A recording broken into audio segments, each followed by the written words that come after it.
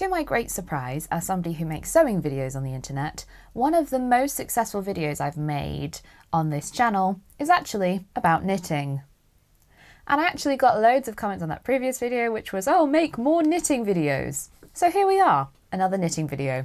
Don't say I don't give you what you want. So that previous knitting video was everything I knit in 2020, and that was a year-long review of everything I made last year. And this is going to be a sort of similar video, but instead of doing a whole year review, I'm sort of doing a quarterly review. So winter, spring, summer and autumn. So this is the winter video. And that's just so I can have a bit more time and space to talk about each project individually. That being said, I have actually made quite a lot of stuff this year already in terms of knitting. So let's dive right into it before I waffle on any longer than necessary. The very first thing I made this year was actually this 1940s pullover. This is what's known as a pullover in Britain, sweater vest in the US. I've seen it called various other things, jerkins, gilet, all that sort of stuff. I believe the pattern refers to it as a jerkin, so that's probably what I'm going to call it. So I've got this knitted 1940s jerkin, and it's knitted in rib, and you can see it's got this sort of, so it's got this diagonal rib motif, and that is not only providing a little bit of visual interest, but it also gives it a very nice sort of slim princess line shaping. And this is a Best Way pattern, and it's an actual pattern. I've got a hard copy of this pattern in my collection of vintage knitting patterns, and it's one I've been wanting to make for a little while because it's from quite a small quantity of yarn.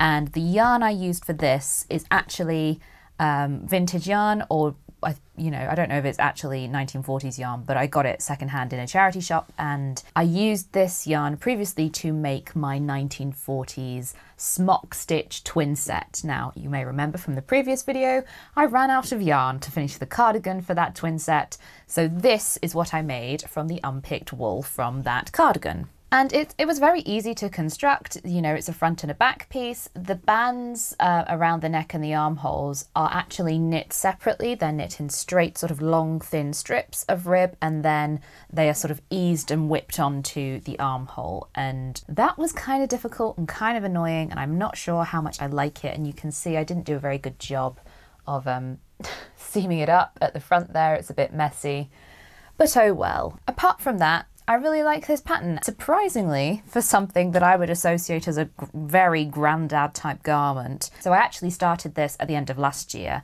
and I finished it in the very first few weeks of January, and it didn't take a lot of knitting, so I've actually worn it quite a lot in the cold weather months because it gives you a surprising amount of warmth with not very much bulk, being sleeveless. You can probably see that it is just, can you see this band here? This sits here in the armpit, and it's just a bit too wide for me, and so it's bunching up and things like that, so it doesn't fit perfectly. But yeah, I'd have really surprisingly gotten quite a lot of wear out of it. I said this was a 1940s pattern, but I actually think it's possibly a late 30s pattern, and that is purely based on speculation, because the thing with these Best Way patterns, if you're not familiar, these Best Way amalgamated press patterns are very popular, they're very common, you see a lot of them available online, and you find a lot of them hard copies on eBay, on Etsy, in person as well. I get most of mine from charity shops, and they were really common, really widely distributed by the Amalgamated Press, which also owns, I think, Women's Weekly, so I'm not entirely sure. I know several people who are interested in vintage knitting have tried to find out more about the Amalgamated Press, and it's really hard. It seems to be been a newspaper company that's been taken over, so I don't know if their archive still remains. It seems that they have some sort of association, these Best Way patterns, with Women's Weekly. Some of the designs I think are repeated in Women's Weekly. So these hard copy patterns are quite difficult to date, and the only sort of information we've got to go on is when they start publishing patterns that are titled things like a 2-coupon jumper, because wool wasn't rationed in Britain in World War II until 1941. So if you're getting things that are marketed as a 2-coupon jumper, or, from oddments, things like that, save coupons, those patterns are definitely post 1941. And so then because the Best Way patterns are numbered in, sort of a chronological order, you can kind of work backwards and forwards from 1941 to see whereabouts you are in history. And this pattern has quite an early number. It's only a 3-digit number. And so this pattern is almost certainly pre-rationing, probably pre-World War II. Hello, Editing Claude here, just popping in to say that I've done some more research and I've looked up the numbers system that I was talking about that can help us date when these patterns are from, and I'm pretty certain that this ribbed jerkin pattern is actually from 1941 because that pattern is number 863, and the first best way to coupon make do amends style jumper that we see is number 886. So they're very close together, they're probably from the same year, so this jerkin is probably actually 1941 itself, if not 1940. So if you do have any of those hard copy best way patterns, you can also make an educated guess to about when they're from, because as the war goes on, paper was always rationed during the war, but as the war goes on, paper shortages increase drastically, and so the patterns get smaller, the paper gets much poorer quality, things like that. So if it's quite a big size and the number is pretty close to that 1941 mark, you're looking at those earlier years of the war as opposed to the later years of the war. So just a few tips if you've got any of those patterns and you're trying to figure out where they're from. Yeah, my final thoughts on this before we move on. Yeah, this was a fun little project to knit up. I've worn it a surprising amount. It's not perfect because it was made from unpicked wool. It's a little bit bobbly. Blocking has helped that and improved that. But yeah, who knew I needed a jerkin in my life like this? One of the things that's really interesting to me about knitting up these vintage patterns is you kind of start to get a better understanding of some of the fashion trends we see in the 1940s. I can absolutely understand why these were fashionable during this period for women. So it's very quick and easy to knit, uses less wool than a cardigan or a jumper, but keeps you almost as warm if you've got a jacket on your arms or something. So that's the kind of insight you don't really get unless you actually make up a garment and wear it, you know. So that's been very interesting about this one. So moving on, the next project I finished, and actually the reason why I actually made that jerkin was because you may remember I was procrastinating cutting the steeks on my Mary Wallin Yell cardigan. I made a video where I did cut the steeks. If you're interested and you don't know what that means, feel free to watch that. So having finished my little 1940s jerkin, I cracked on, I cut the steeks, and I finished the sleeves for the Yell cardigan. Yes, this project really was a challenge. That's not necessarily a bad thing. I like my knits to be challenging. There's nothing I hate more than just endless rows of stocking stitch. So yes, I did enjoy the knitting process of this, but it was tough, and it happened to coincide with a time that was my health wasn't great and my cognitive impairment was particularly bad, so it wasn't ideal. That meant that this project got really drawn out and it kind of felt like it was hanging over me and all that sort of stuff. So to have it finally finished feels really wonderful, and I really love the way it looks. I absolutely love it. It's so interesting because when I finished it and I started to wear it around the house, my mum said to me, "Do you know, that cardigan is so you." And it absolutely is. This is everything I want from my knitwear. This is everything I want from my personal style. I absolutely love it. That being said, it's so itchy. Oh my God, the Shetland wool. Why did nobody tell me about the Shetland wool being so itchy to wear? I have really sensitive skin, I must admit, but it is not a pleasant experience to wear, and that is so annoying because I so love the way it looks. Also, constructionally, the sleeves are a bit narrow on me, and I don't know whether that's because my tension knitting in the round here is a bit off. But yeah, so that with it being so itchy, it's kind of like, oh fine, wear a long sleeve top underneath it. But if I wear a long sleeve top underneath here, it's just a bit tight on the arms. Annoying. Also, I did block this. I blocked it with the instructions that were on the cardboard label for the wool, and it said to steam block it. But even so, you can see this collar just wants to roll out, which is kind of annoying because this is so beautiful. I also, you might be able to tell, ran out of wool here. This band is supposed to be all this darker colour, and mine's odds and ends because I didn't have enough dark wool left. I don't know whether that's because the pattern was wrong, but I think I checked my notes for knitting this project and I had to start again because I had several twists in my cast on. You have to cast on like nearly 400 stitches in the round, and I ended up with several twists. So I think I just cut it and binned it. So maybe if I hadn't done that, I would have had enough wool. But yeah, so I mean, I don't mind. I think it's quite pretty actually, having this slightly lighter edge. I quite like it.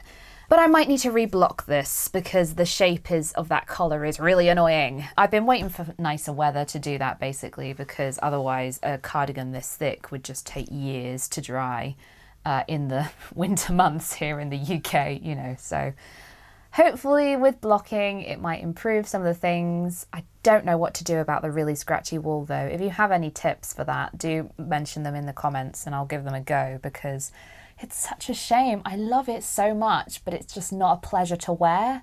So yeah, I don't know if I'll be making another Shetland wool project again. I don't know if I'll be making another Fair Isle project this involved again.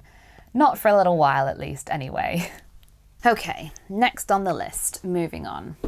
So having finished that contemporary project, I wanted to go back and do another vintage knitting project because that's really why I knit. I love all those vintage knitting patterns.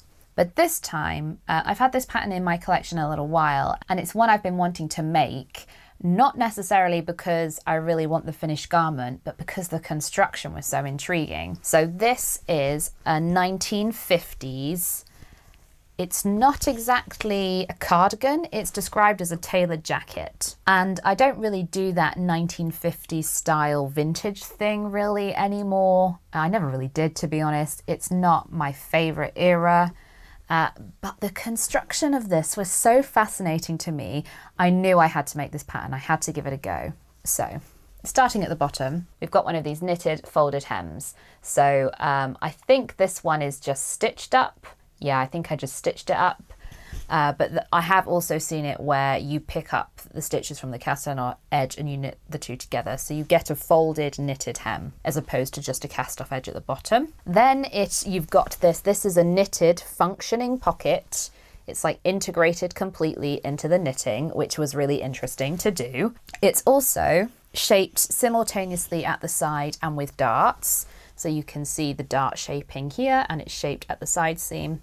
And it's also got this very interesting knitted revere lapel facing, whatever you want to call it.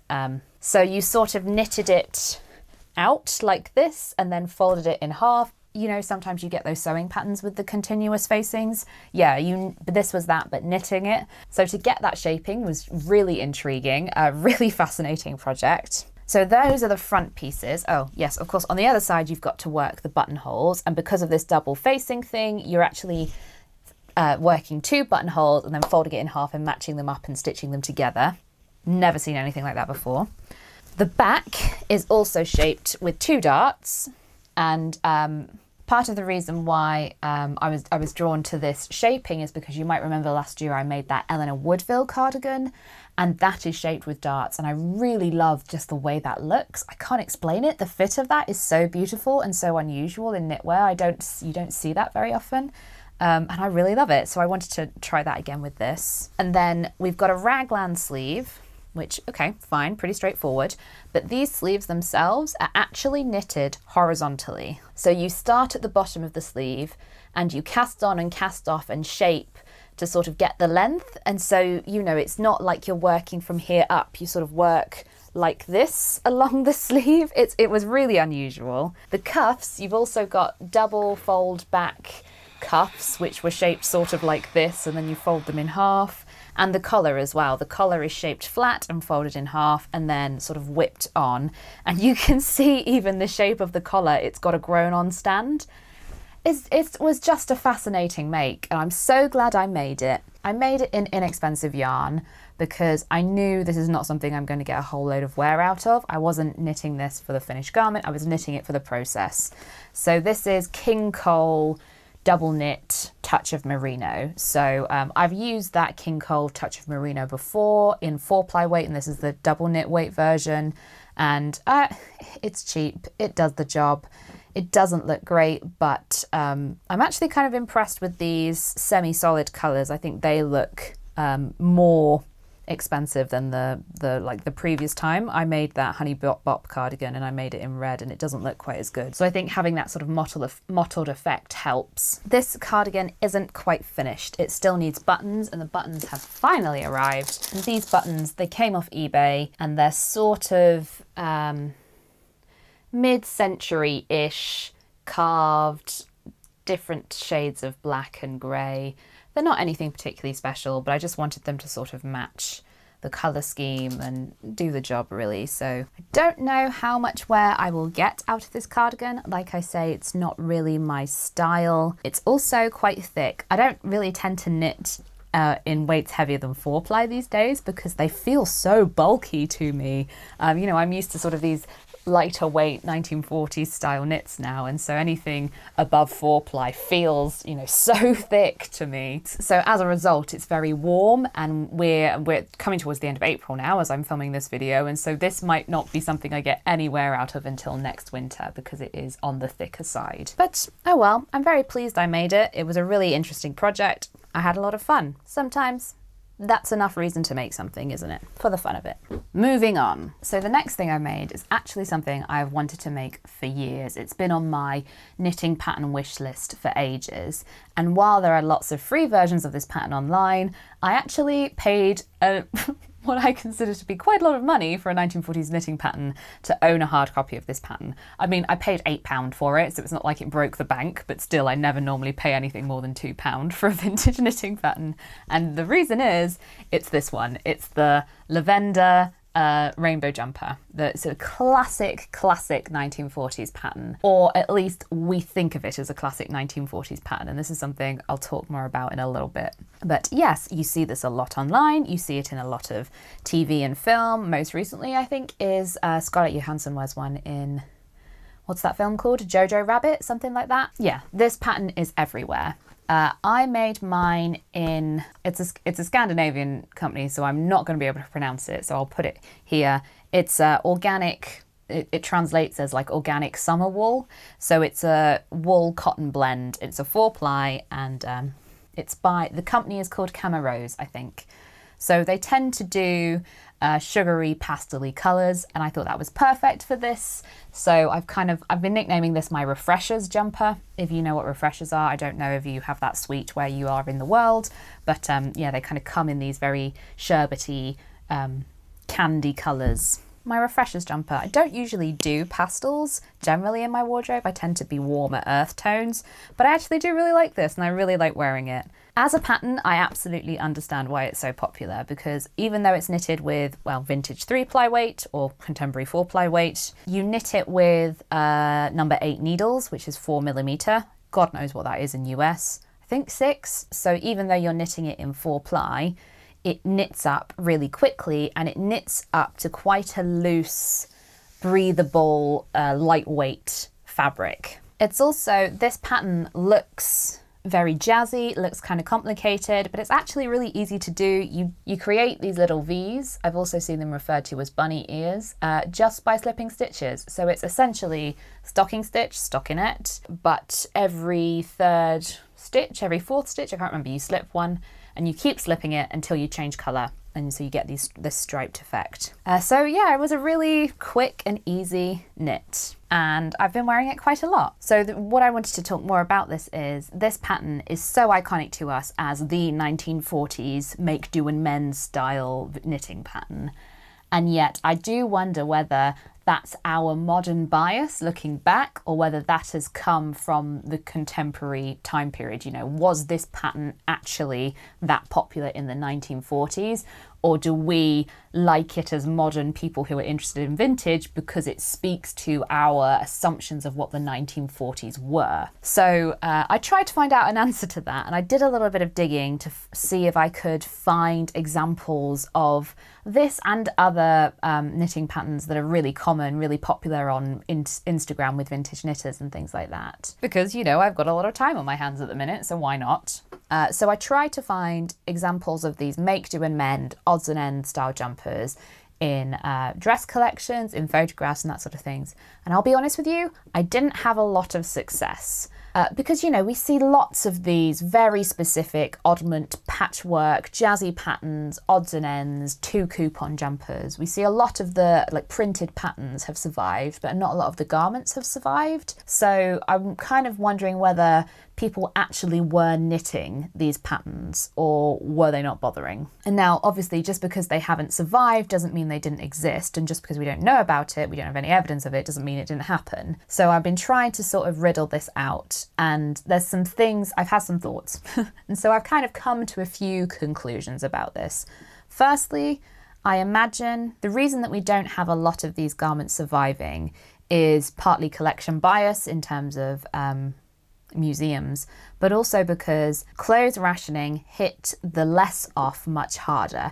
If you were a wealthy woman with an extensive wardrobe in 1941, your clothes were probably better quality, so they lasted. You also had more of them, so you could rotate through more of them, so they got less wear. So you probably weren't that affected by clothing rationing.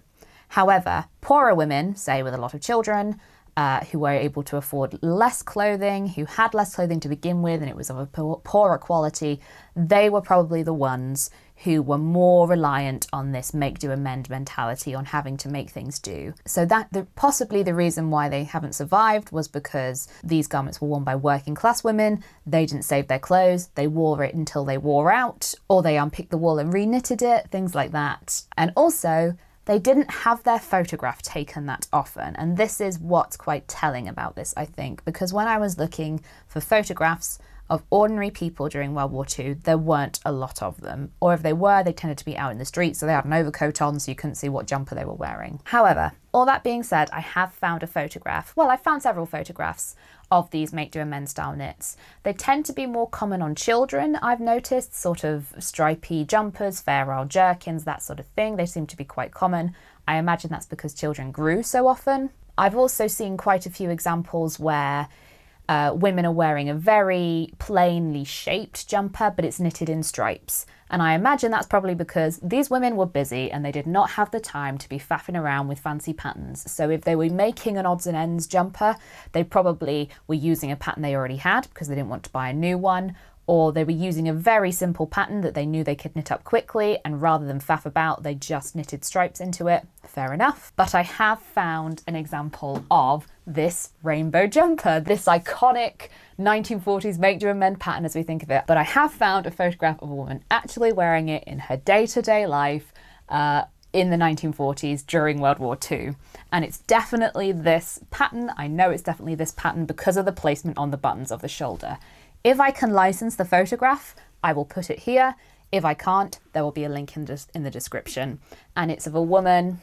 She's an East End housewife and her house has been damaged during the Blitz, and she's talking to the bomb squad on her doorstep. And it's a very sort of iconic, like 1940s World War II look. It's absolutely fascinating to me that I've actually been able to find one. So, because you know, I do always wonder, are these patterns, there are several of these patterns, you've probably seen them if you're into vintage knitting. There's this Victory jumper one, there's the one with the parrots you see quite a lot, there's this one you see quite a lot. We as modern knitters dressing vintage have these patterns that we like and that we continue to knit, and everybody seems to be making them.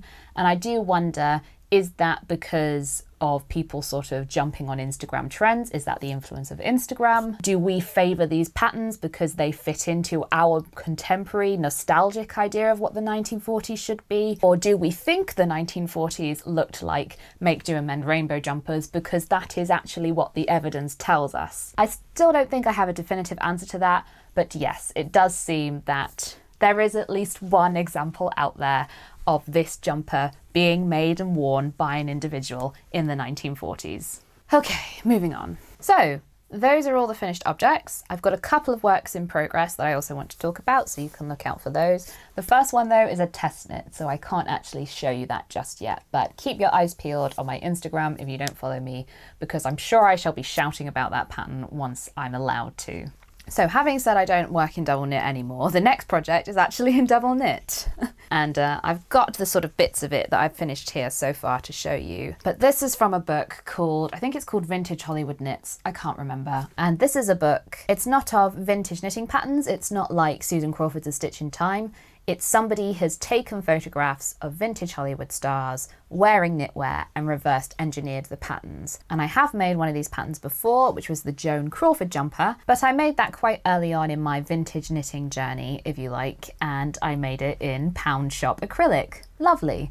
It's also a bit too big. I didn't really read the size guide. There was a lot of ease and things like that. So it's not an entirely successful project and I don't wear it that often. This time around though, I'm making a different style and this one is the Claudette Colbert. And I kind of just love the joke of the fact the cardigan's called Claudette and I'm called Claude. And it's this 1930s style, which is a lot more my thing, particularly now since I've had my hair cut. And it's this very classic 1930s Tyrolean, you know, Hungarian, Eastern European style that was very popular. And it's knitted in this basket weave pattern. So this is the back.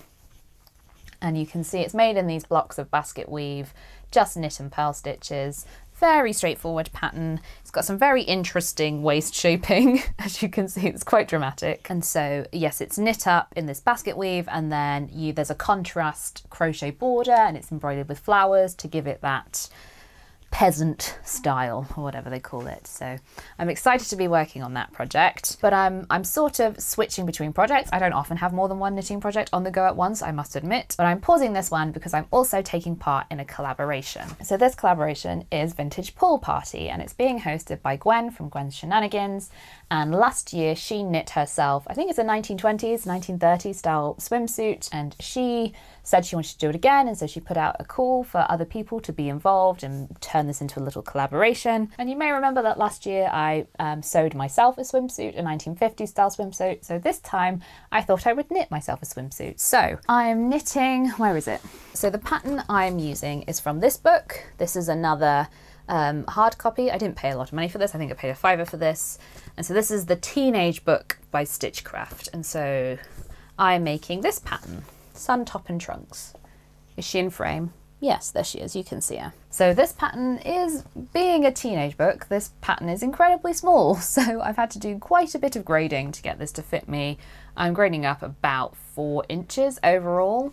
And I've never really done that before. I know how to do it in theory and I'm confident in my maths, so I'm sure I've done it right. But yes, that's a first time for this project. And I've also been talking to a few people about this because this pattern and a lot of these vintage knitting patterns for swimsuits, they're made in real wool, which seems like a very odd choice to me. Admittedly, it possibly was all that was available. But of course, wool is known for its absorbent properties, so wool can absorb something like 3 times its own weight in water. So it seems a really stupid choice for something that you're going to get wet. That being said, wool also has a natural level of imperviousness to water. It's kind of slightly water repellent. So, I mean, this is called Sun Top and Trunks. So I'm kind of guessing the idea is that you wear this to the beach and if it gets a little bit wet, it doesn't matter, but you don't actually go swimming in it. But then again, I've also seen in museums examples of, you know, swimming suits, actual costumes designed for swimming made of wool, and Victorian bathing costumes are also made of wool and stuff as well. So I don't know. But anyway, I've decided to make mine in cotton because if I couldn't stand the feel of that scratchy Mary Wallen cardigan on my arms, really didn't want to make a swimsuit out of it. So yeah, I've gone for cotton. So I have finished the front of the trunks and they look like this. So I'm making it in this sort of 2-tone colorway, and so I've gone for shades of blue. This lighter blue I had in my stash, and I've had it in my stash for quite a while, and so I just ordered more matching wool in a different shade to make this up, because I'm trying to be a bit better at knitting and sewing from my stash. So, you know, some of the wool has come from my stash and some of the wool is new. And it's this Milla Mia cotton. It's from Lovecrafts. I think I got it from Lovecrafts. I don't think I've got the label anymore. But yeah, it's called Naturally Soft Cotton or something like that. So I've finished 1/2 of the trunks and I'm currently working on the back. And then of course I've got to start on the top. But I'm really excited. I'm really excited to be working on this. A few people who are sewing have already finished their swimsuits. Obviously sewing's quite a lot faster, so I will put a link to their videos in the description as well, and I'm sure there'll be a playlist, I'm not sure. I'll put info in the description if you're interested in finding out more or joining in or anything like that. So, I think that is everything. I've got lots of knitting plans for the rest of the year. Of course I have. I've got a house stuffed to the rafters with wool, so there will be plenty more knitting content coming on this channel. Trying to be a bit more intentional with the things that I knit. I've noticed that I really like to knit jumpers and I really like to wear cardigans. So I'm going to try and knit more cardigans fewer jumpers, that sort of thing. I also, like I was talking about that 1950s project I made, as fun as it was to knit, I'm probably not going to wear it a lot. So I'm trying to deliberately choose things that I know I'm going to wear, even if that's less fun to knit. But, you know, every now and again I'll make one of these projects just for the sake of it, I think. I'm also trying to figure out how to make knitting project videos, a bit like I do with my sewing projects, but of course knitting is very repetitive, and so sort of hours and hours of footage of me just knitting stockinette doesn't really seem like interesting content. So I haven't really found a solution to that yet, but I'm trying. So feedback on that is very welcome, or if you have any suggestions about how I can make knitting videos a little less dull than me just knitting for hours, do let me know. If you are interested in making any of the things I've mentioned in this video, there will of course be links to the description, to the patterns, and to some of the yarns I've used. Some of them might be affiliate links. If the patterns that I've mentioned that were hard vintage copies from my collection, the jerkin and that 1950s jacket, I will put them in my Etsy shop. If they're already available somewhere online, I'll just send you a link to those instead. I would love to know what you're working on. I would love to know if you've made any of the things that I've mentioned in this video. If you're making a swimsuit for the Vintage Pool Party collab, let me know. Leave me a comment. Let me know what you're working on. I think that's everything. And so all that's left to say is thank you very much for watching.